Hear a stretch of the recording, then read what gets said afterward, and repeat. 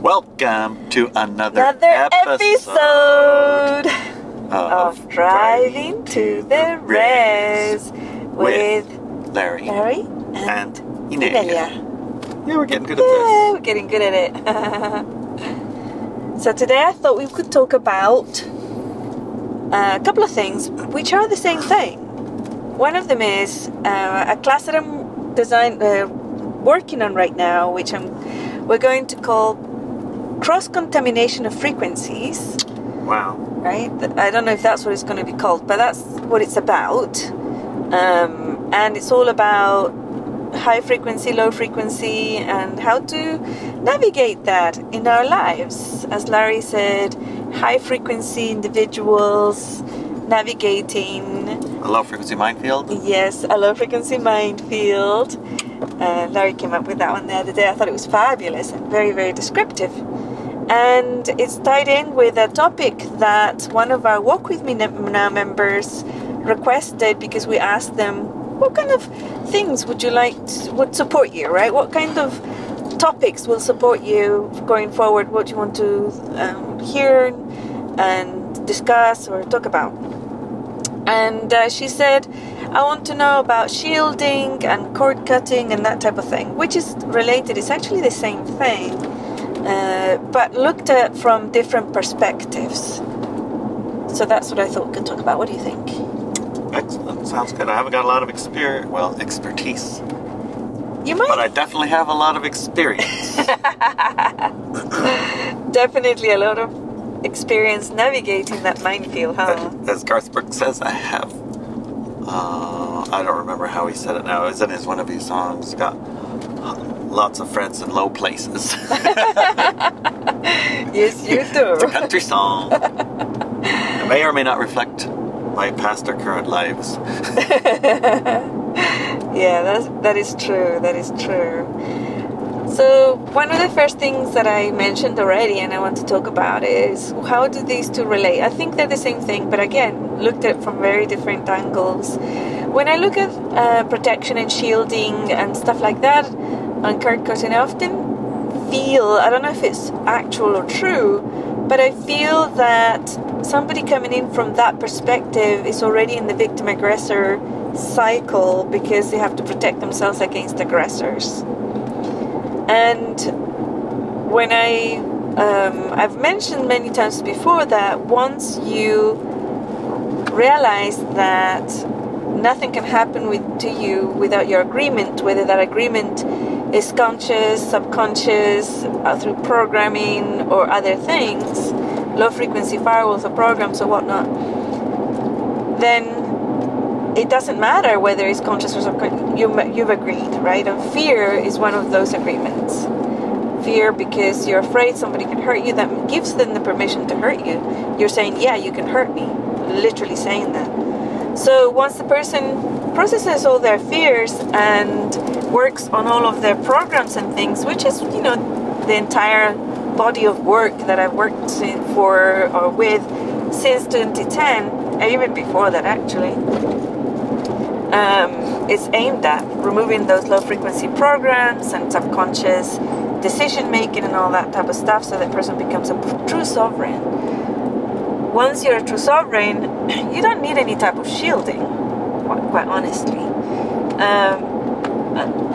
But at the same time, many of us are very empathic, for example. So a lot of the stuff that we feel and the things that affect us are not even ours. They're not even ours. They're from the people in our environment and our planet. So the combo of the two, right? And it's very much that essence of, well, I feel it. Will it affect me or not? So, for example, if I feel a sudden wave of fear going through me, I become curious. Go, there's this part of the planet is being targeted with fear technology. And I'm just curious about it, and it doesn't affect me, but my physical body gets a real bombardment, and she's not happy about it at all. But we carry on, and it doesn't affect the way we behave, or we don't start reacting instead of responding, and that type of thing. At the same time, I do give her extra support, right? More water, more food, more rest, and hugs and cuddles, maybe bath salt and things like that. And that's the part that has to do with the cross-contamination of frequencies, which I believe is the same thing, right, as the other, shielding and all that.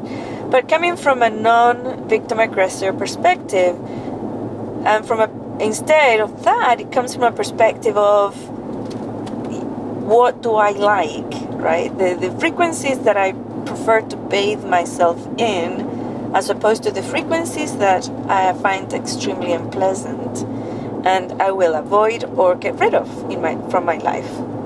So it's the same thing, but the viewpoint or the way that you come into it is very different, in my opinion. What do you think?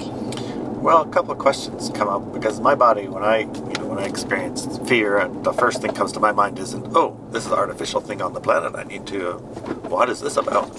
What comes is, my eyes get big and I look around, it's like, where's the threat, Uh-huh. And, so,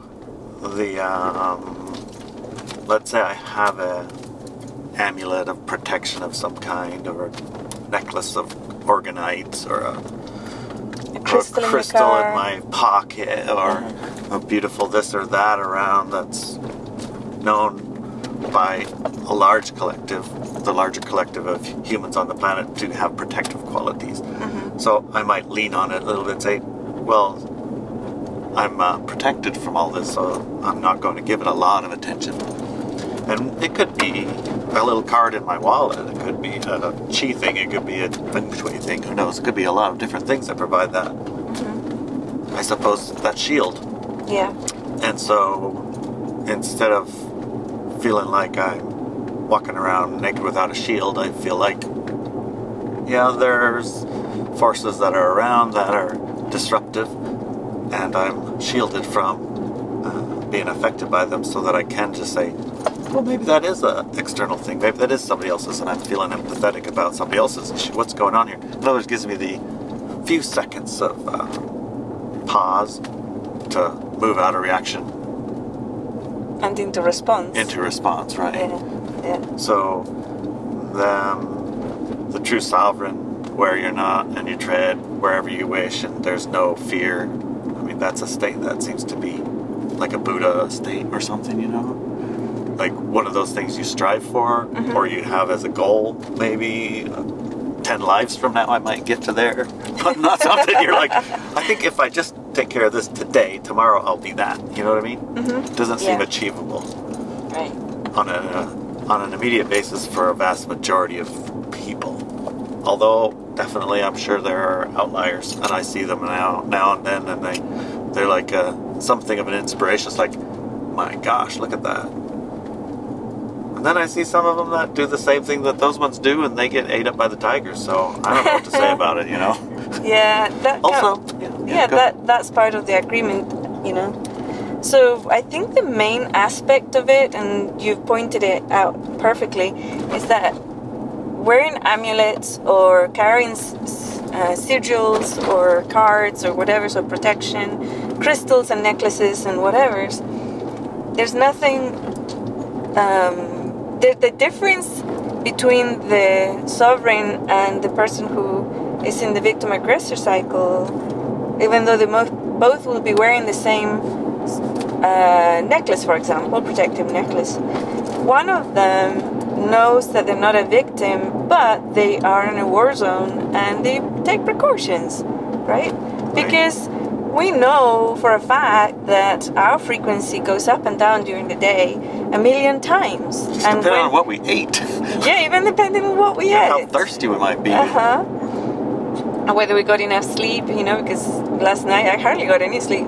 Lucy started barking, and she barked all night and kept me up all night. It's funny because Lucy was up all night, barking all night, so I slept soundly because she had it covered. She had it covered, and I was the opposite. I couldn't sleep.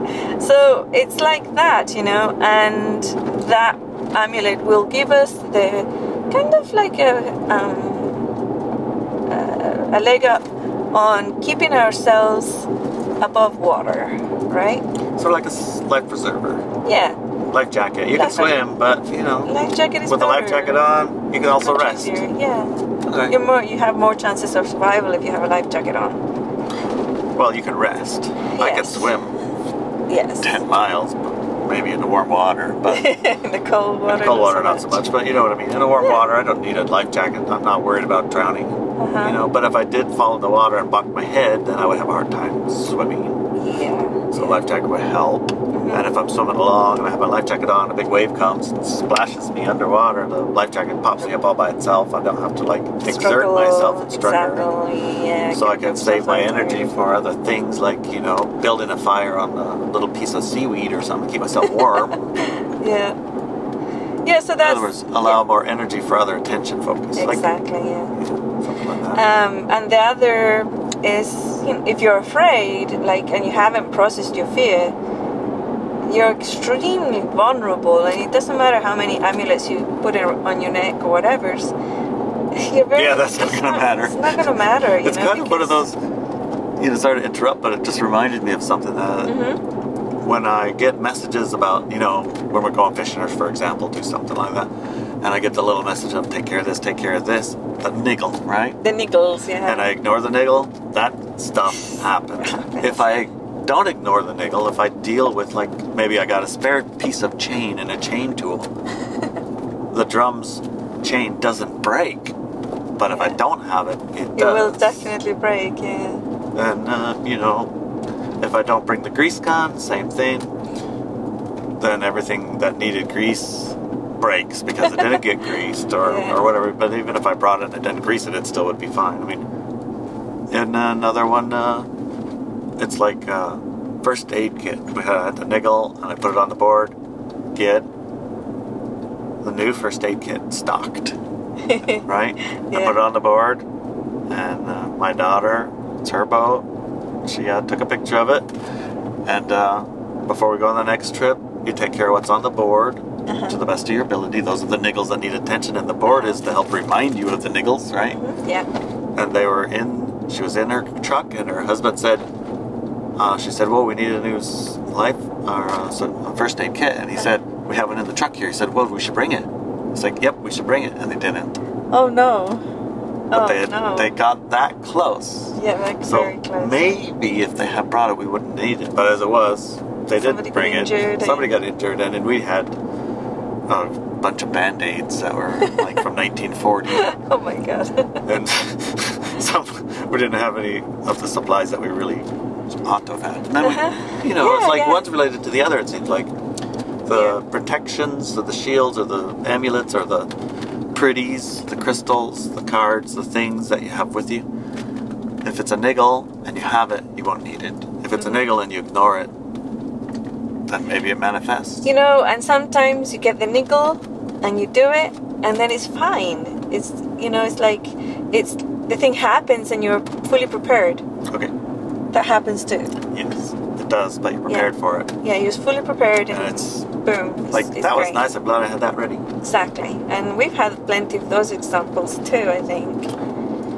So we can't really settle it down and say that this is for sure. There's many situations and many solutions, and they all are different. But if you base these off of I'm afraid, it's different than if you base these off of I'm prepared.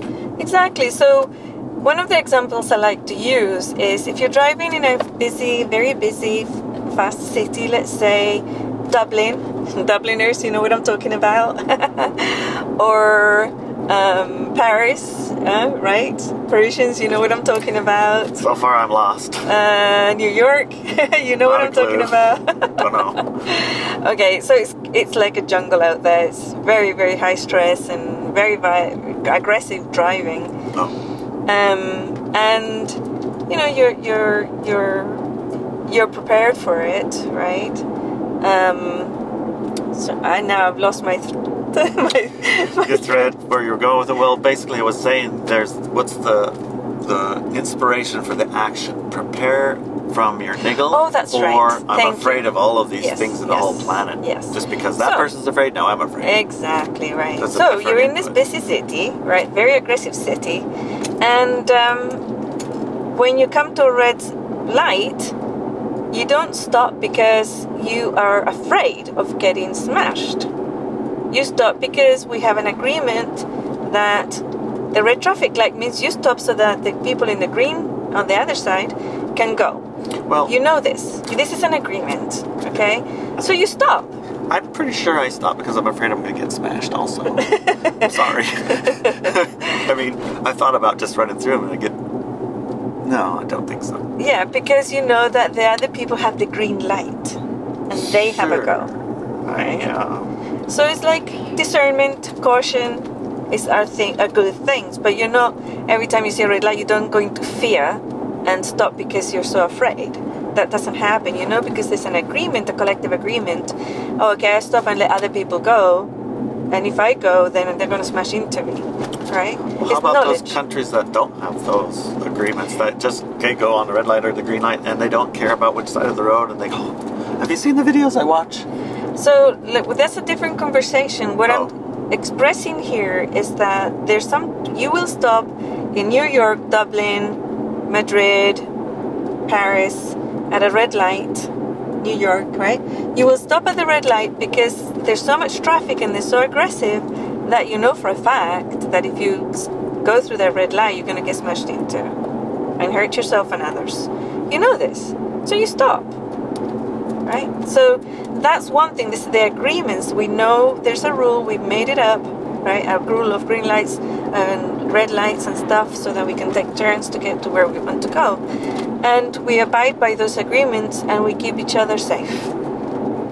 So those are a set of rules, a set of agreements and things that we abide with, and usually, not always, but usually they work, right? Because sometimes, some people go through the red lights and next thing you know, you're dead. I learned defensive driving. When you go into an intersection and the light turns green, be sure and double check because there'll be people trying to run the red light. They do. Yeah. So you're prepared in the sense of aware. Exactly. Expanded awareness. You look, you're defensive driving, not because you're, afraid, but you know, it's like discernment and experience. You know, there's people who, especially new drivers, who will try and push it and go very last second. Or drunk ones. Or drunk ones, yeah. Because they have nice spirits driving. The spirits ain't afraid of no red light. They would like what happened if you go through red light and smash. I'm looking for one of those experiences. Exactly. So we know this, and we do that, right? We are very cautious and everything, and that's one experience.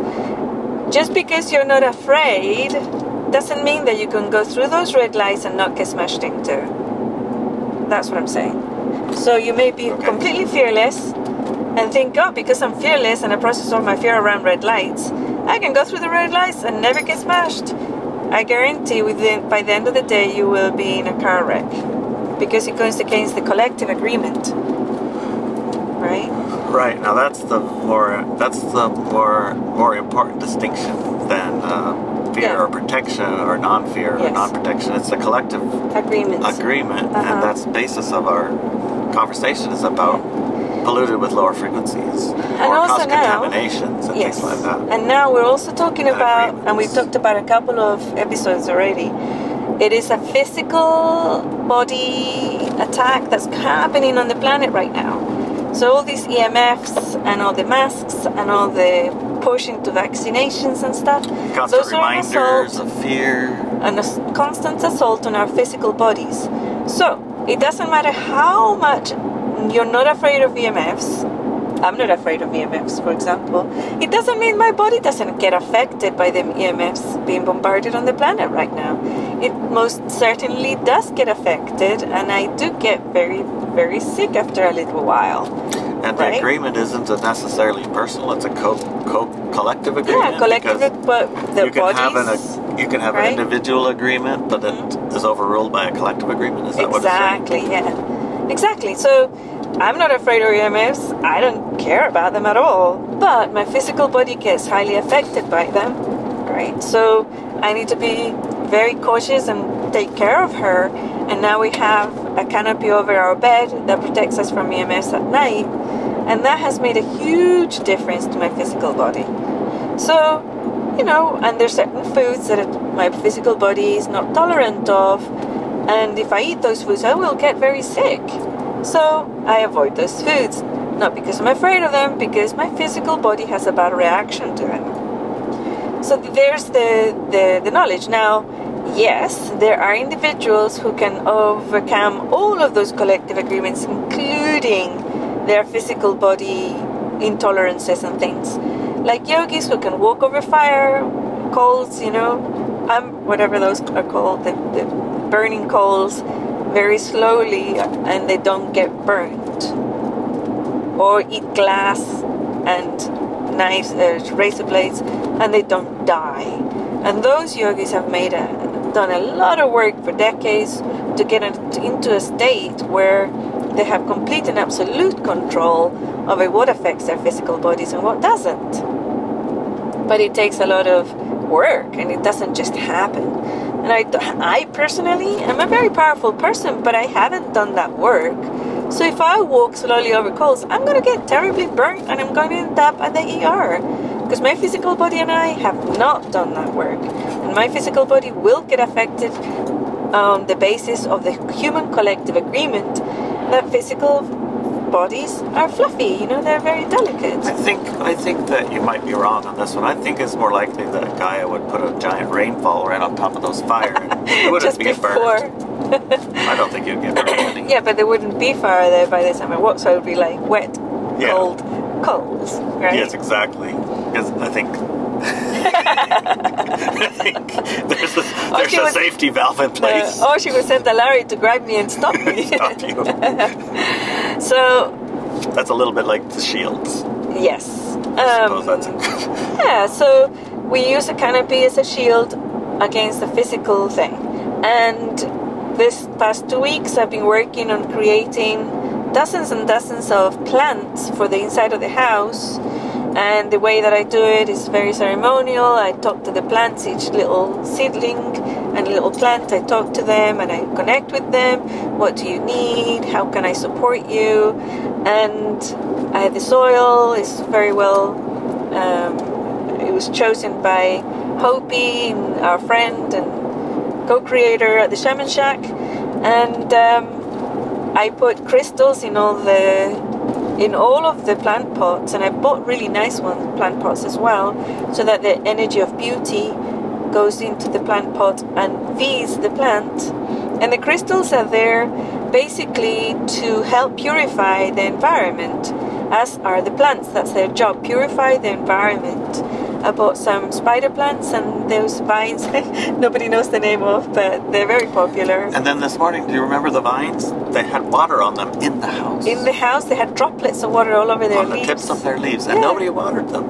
Yeah, it was really bizarre. Yeah, I don't know how that happened, but it was magical because the light was coming in and it was shining on the droplets, and beautiful. It doesn't rain in the house. No, it doesn't rain in the house. Oh my goodness.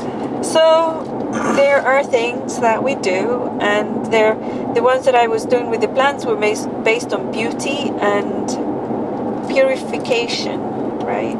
So there's lots of things that you can do with regards to shielding. I often tell people, sage your place, especially after somebody who was low frequency has gone to your house and been there, even if it's for like a short visit. When they leave, you purify it. I mean, if they're open to it, you can sage them too.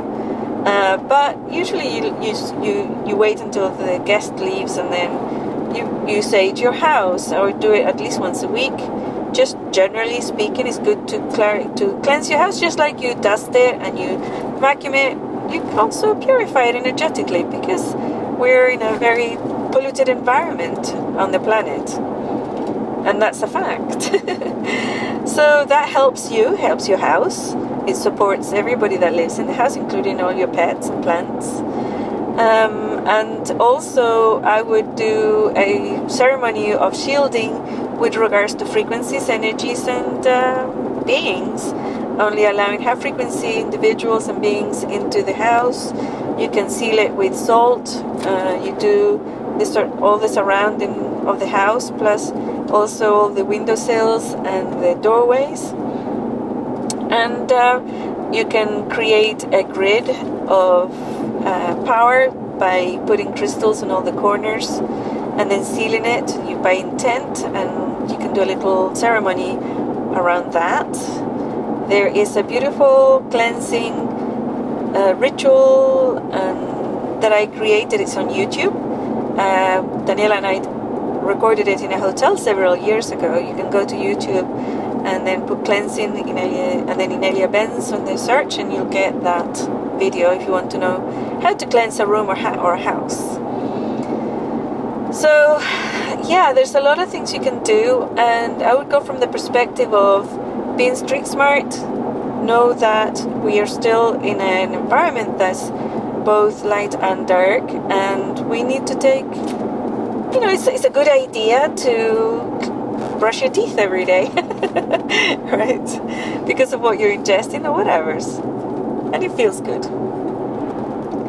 So that's the difference, I think, a different energy to I'm totally afraid of being bombarded and being attacked, and I want to stop people and beings from attacking me. That's a very low frequency way to look at it, and it's an agreement for them to hurt you. That's beyond the collective agreement of what's happening here. Sometimes I will tell people, there's energetic bullets flying around, so keep your head down.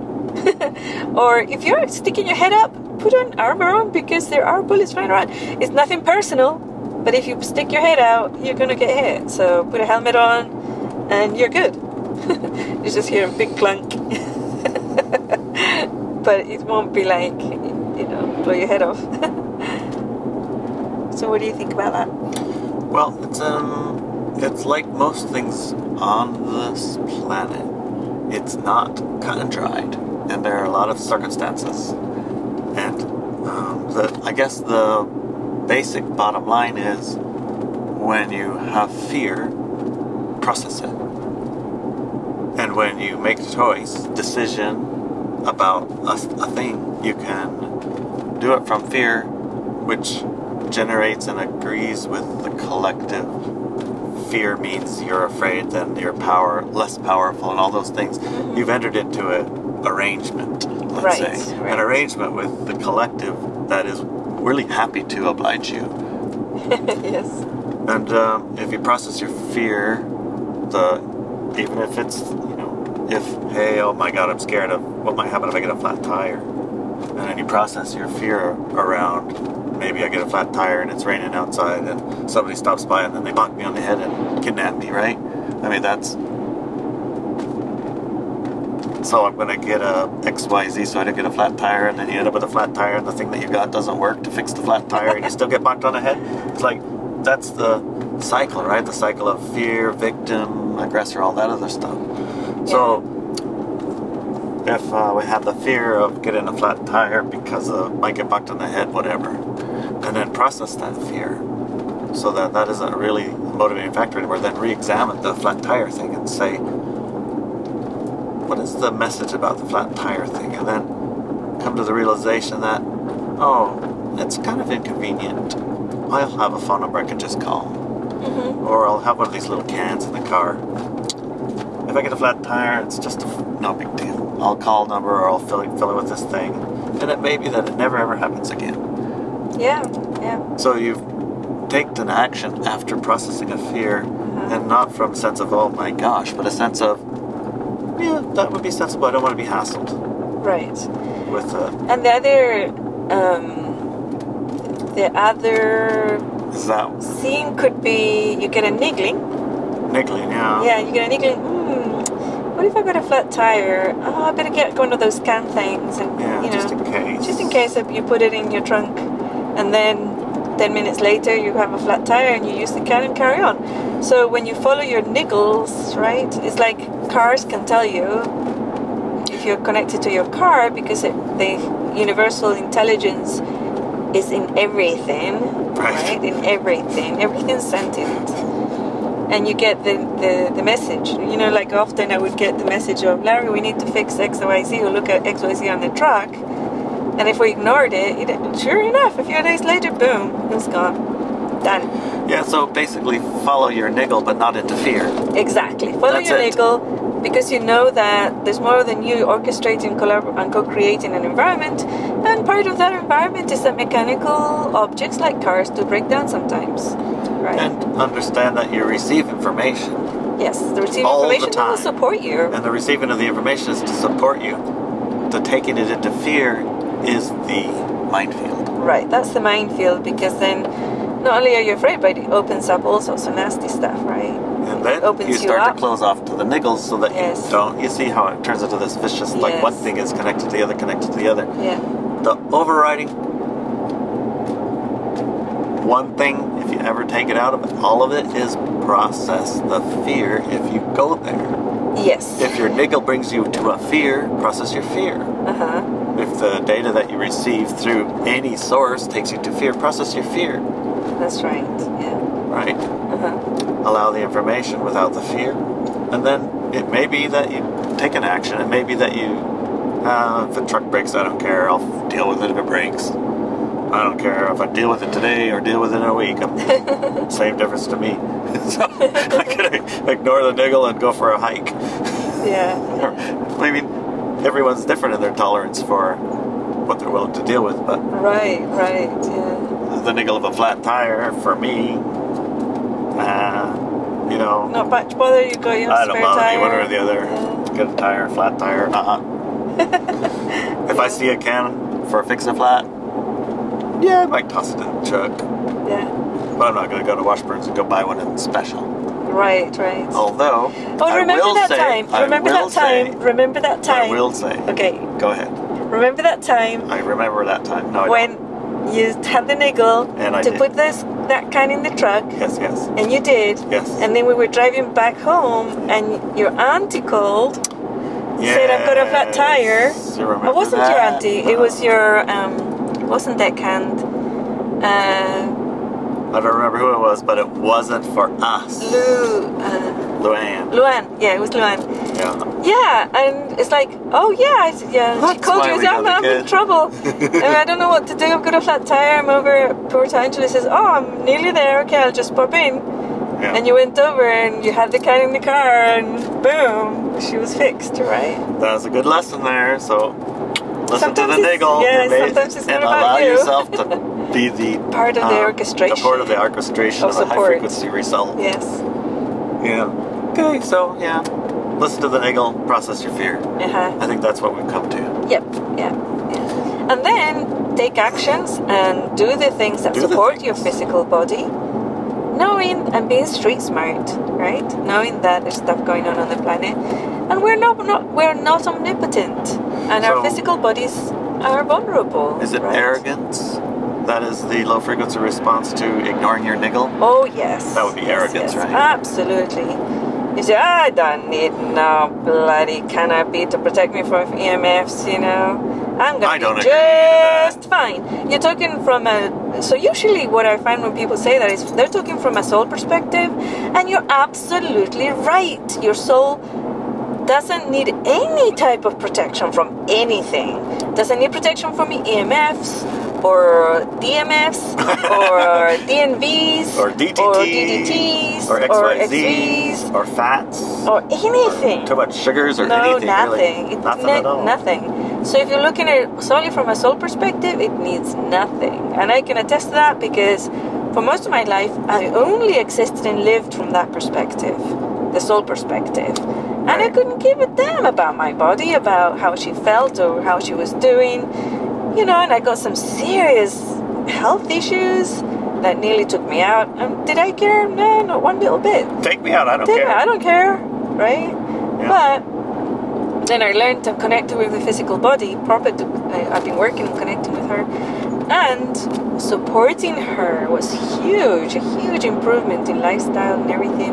And I realized, wait, this is not about me. This is about my physical body, right? And I need to take care of her because who else is gonna, right? So. Actually, Larry is, but in my case, It's a but usually, co-creation. yeah. So, but usually it's like your physical body depends on you 100%. So, yeah, it's total arrogance to think that I can just intend that EMFs won't affect me, and like not a negative arrogance, it's just the soul perspective, I would say. But the soul perspective doesn't include the body, and the body, just like it needs sleep every night, and if you intend that you don't need sleep, after about a week or two you're gonna go crazy. Your physical body will take you out. And the same with food.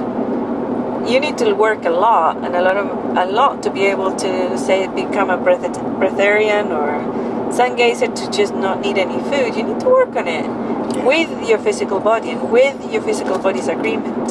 You can do it.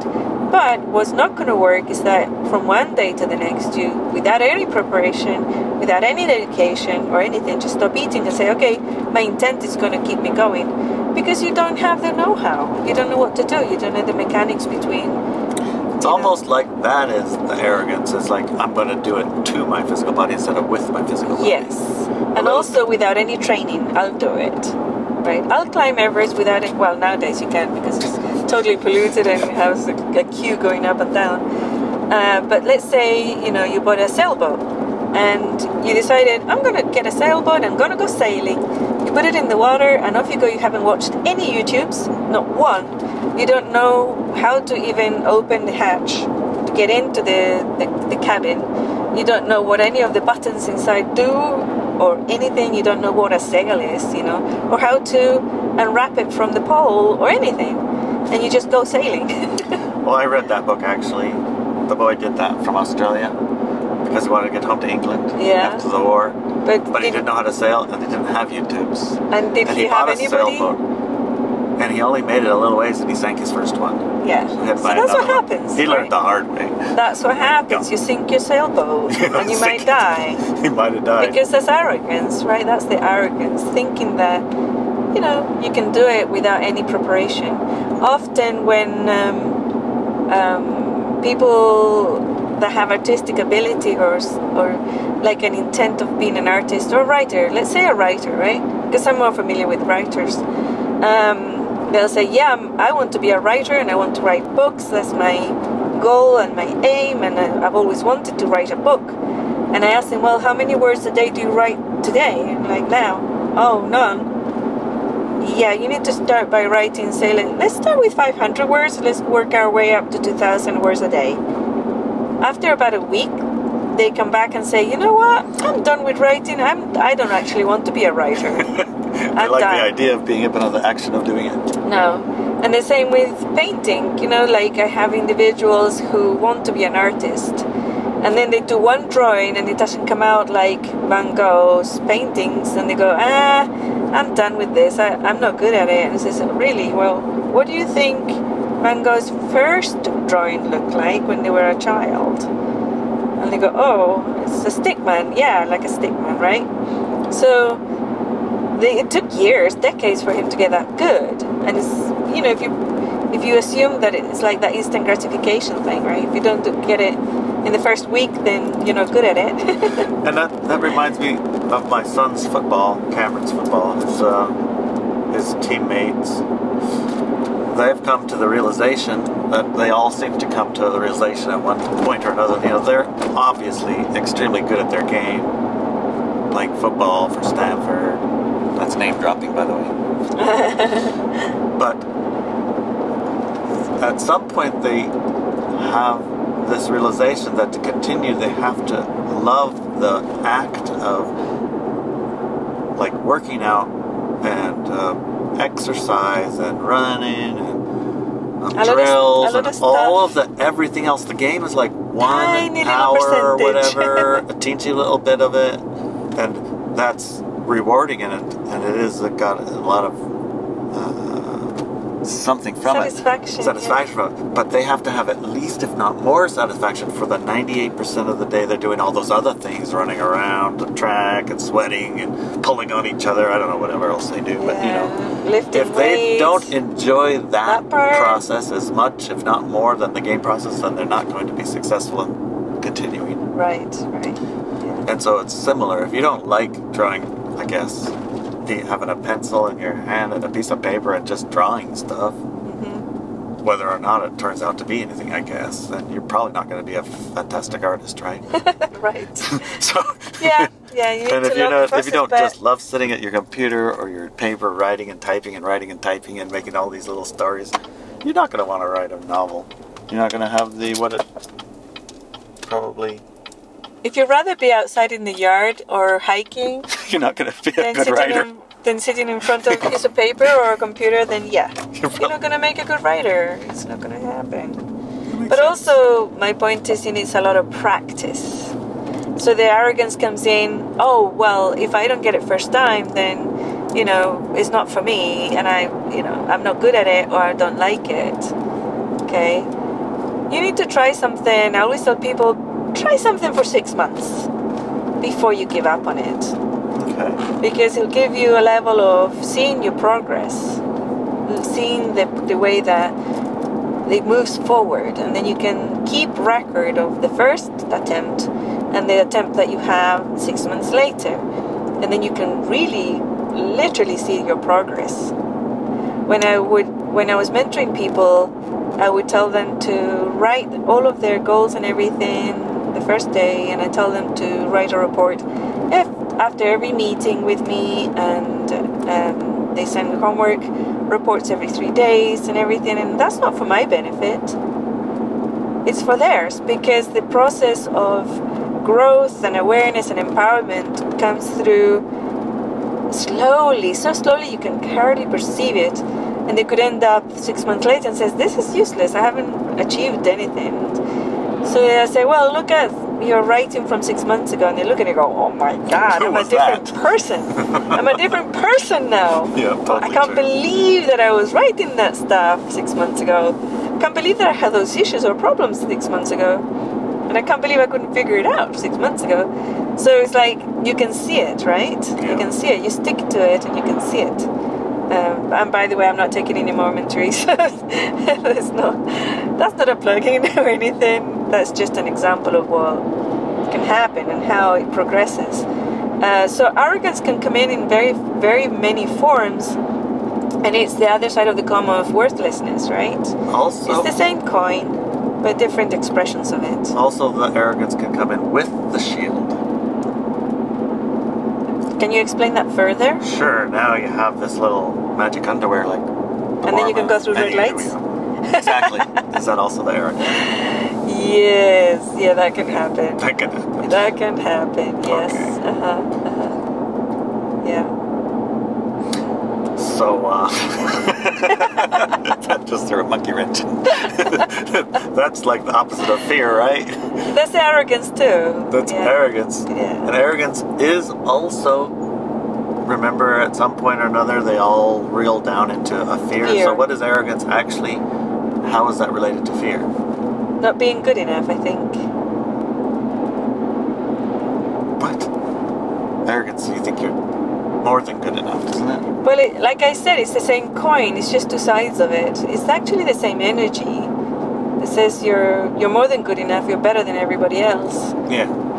Or you're totally worthless. You're not good, and you're worse than everybody else. So it's the same energy.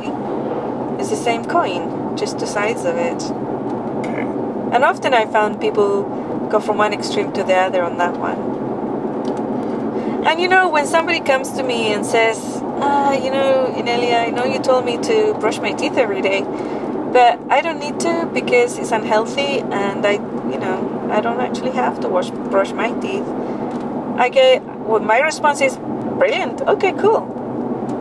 I'd love to hear your results in 6 months. And it's genuine. It's genuine. I would like to see your results in 6 months, because if that person comes back in 6 months and their teeth are absolutely beautiful and healthy and everything, I want to know exactly what they did. What was their diet? What is it that they're doing that other people are not doing? That if they don't brush their teeth every day, they get cavities. And why did this person not get their cavities? I want to know, because I like to open the hood and things and find tools and things that are simple, and I want to know how they did it, right? What was it within their lifestyle that is different to other people and managed to get really healthy teeth, Well, that was Weston Price, remember? Yes. I know this is a specific answer to a general, like question, but if anybody's curious about teeth things, look up Weston Price. Yeah, and I think he said that brushing wasn't much relevant. You know, it was more like what you ate. Yeah. And the fat soluble vitamin A, D, and K, or some mystery. Yeah, exactly. Yeah. And some very strange things, and especially when you were pregnant with the baby. So your teeth are the product of your mother's diet. Right. And just to throw another wrench there, when I was little, I had the worst teeth ever. I had terrible, terrible teeth. My baby teeth were messed up, man. There's so many cavities you cannot imagine. And then when my big teeth started coming in, I decided as a person, hold on a minute, I don't want to have bad, because my mom had the worst teeth and my sister too. I don't want to have bad teeth. I want to have really beautiful, strong teeth. And that's what I got. I'm in my mid-50s, and I think I have like 4 cavities altogether. 1 for each child. Right? That's a funny way to put it. Yeah. It's actually something they tell you in Britain, you know. Oh, you know, your teeth are perfect, but you start having babies, you're going to get 1 cavity at least per child. Probably from that no sleep. Yeah. And whatever you drink. Leaching of the stuff, Leaching you know. of the nutrients and minerals and stuff from the baby. Like when it comes to diet. So, yeah, I had a really bad diet at the time. Doritos and Coca-Cola. Yeah. No, that's not the diet I had when I was pregnant. Okay. So yeah, it does. You can have that effects. You can have those, but it takes a certain amount of. And it wasn't done with arrogance. It was like a knowing. It was different energy, completely different. So even today, I stop at red lights because I know that collective agreement is stronger than my will. So I might get away with 1 or 2 red lights in a busy city, but forget it after a while, not so good. Yeah, for you that's a little bit like the restaurants and the cooks with open doors. Yep. I mean, anybody with an open door is going to get you through that red light. Absolutely. You're not alone. You're not alone in this environment. Yeah. And there's a lot of co-creators and co-players in here too. So try not to play the game with them. Play your own game, man. Exactly. So yeah, so that's part of that cross-contamination of frequencies, right? Yeah. Like what Larry said when you go to restaurants. Yeah. When I go to a restaurant, I scan the restaurant to see if there's any addicts in the kitchen. Which invariably there are. Yes. I don't know if anybody's worked in a restaurant before. 95% of the time it's a yes. That's pretty much 100% actually. Yes. I think I remember 2 restaurants I went to, there weren't any. Wow, that's impressive. In my entire lifetime, and I've gone to gazillions, because one of the things I like was to eat out, and I've been to gazillion restaurants. And so, yeah, one of them was a restaurant in Sacramento. It was Il Fornell, which was a chain restaurant, but it was in Sacramento City, and they didn't have any addicts there most of the time. I remember once there was. But also in that restaurant, we had a waiter who absolutely protected me like crazy. So he would triple check. Yeah, he would triple check my food before it left the kitchen. Before it left the kitchen, he would triple check it. Check that everybody who prepared it knew my allergies, and then checked in again with them. And then before he brought it out, he would actually literally look at the plate and bring it out. He probably learned over a few times. He did, yes. It's like, no matter what he says, it's still going to pop in. Yes. Yeah. So, so what Larry was referring to is that I will scan, and if there's an addict, I will check and check and check again that there's no ingredients in my food that I'm allergic to, even though we've told the waitress or waiter several times what they are, and they insist that, no, it's fine. I will look at my plate, and invariably there will be ingredients in there that I specifically said not to put in, and they're always shocked, and they always go back to the kitchen, and nobody knows how they got there, right? Always, yeah. So it's like that. I know that we co-create things, and we go into somebody's restaurant. It's their co-creation that we're stepping into, and their environment, and basically I know, and part of my street smart is those places are places where those negative open doors can be used to make me feel uncomfortable on the planet, or take me out. So So is there a shield or something that would protect you from that? Street smarts. I know the knowledge. I have the knowledge. I scan, right? And it just the protection shield that I have is check my food every time it arrives. It's just street smarts. Because it is a co-creation. I have no control over who works in that restaurant. But I do have control whether to go in there or not, and checking my food or not checking my food, right? And I also have another shield is the antihistamines that I carry in my purse, right? And I have those, and if I find that a place is, if there's more than one addict in that kitchen, I will take those in with me. And if I feel I eat before I realize the ingredients are in there, I will pop one of those antihistamines and I'll be fine. I think we need to have another episode of this because this is really complicated. Sure. I'm not satisfied with all of these things yet. Yeah. But for now, be street smart, right? Yeah, be street smart and process your fear, definitely. Yeah. Listen to your niggles. Yeah. I think that there's value to the shields in the sense that what we discussed, which was to give you the pause to process your fear, but not to go and move into arrogance, right? Right. So no, I suppose that's okay. No, there's bullets flying, and it's not personal. And if you wear like a helmet or vest, it's just clever, right? My personal preference is for a pretty crystal instead of a bottle of antihistamines to be a shield, but I suppose that's part of yeah, because I'm not always in a high frequency myself, right? I'm not always there, so. So the cross-contamination of frequencies would be basically when you allow your frequency to lower, then you can be cross-contaminated. Yes, that's what happens. And if you haven't got a low frequency, or you're not willing to, I guess the word would be not negotiate your frequency, but compromise your frequency. If you have absolute integrity about no compromise with your frequency, you wouldn't even go in a restaurant with a low frequency. Exactly, right. So we don't currently live in the paradigm where that exists, where every restaurant and all of the places and spaces that you would go match your high frequency. Right. We have a mixed frequency right now. Exactly. We have in the middle of the splitting. The lower frequency ones become more lower frequency, and the higher frequency ones are more visible. More visible, I suppose. So it's something we're navigating. Yeah, and there are definitely minefields, and preparedness isn't the same as fear. Right. It depends on the motivating energy and your ability to process the fear that might arise from your niggles. Yeah. Okay, I think I feel satisfied. Yes, and also like the email I sent out about batten down the hatches. I said get food for a few weeks or a couple of months. Prepare yourself. You might never use that food because it's not about the food. It's about your physical body and the bombardment that your physical body is going to get from the fear of all this upheaval, wondering if it's going to have food to eat and your children will have food to eat.